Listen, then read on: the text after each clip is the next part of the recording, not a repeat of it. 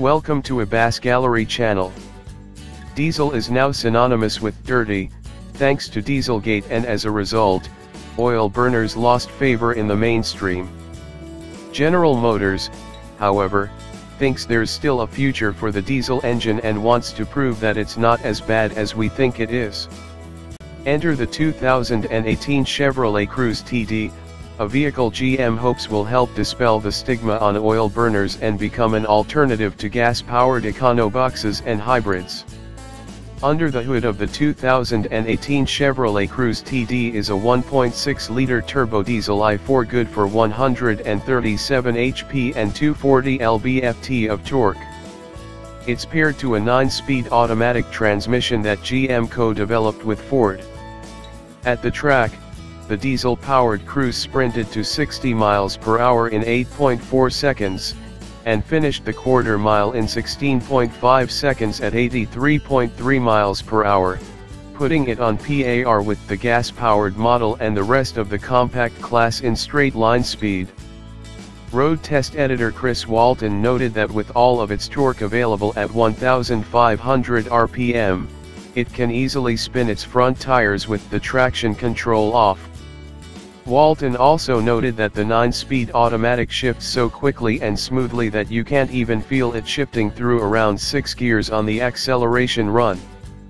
When it comes to braking, the 2018 Cruze TD stopped from 60 miles per hour in 116 feet, which is short for the class. Walton also noted that the brake pedal was firm and had a short travel and that braking performance was consistent. The 2018 Cruze TD finished the figure 8 in 26.9 seconds with a 0.64 G average. On the skid pad the car generated an average of 86 centimos. Testing director and figure 8 guru Kim Reynolds noted that at its limit, the Cruze TD has a lot of understeer and that even with the electronic nannies off, they're not fully disabled. Reynolds liked that the car was predictable and that it didn't torque steer you into corners. Once we were done at the track, we took the 2018 Cruze out on the road to see how it performs as a daily commuter on the streets of Los Angeles. One of the Cruze's standout features is its comfortable ride.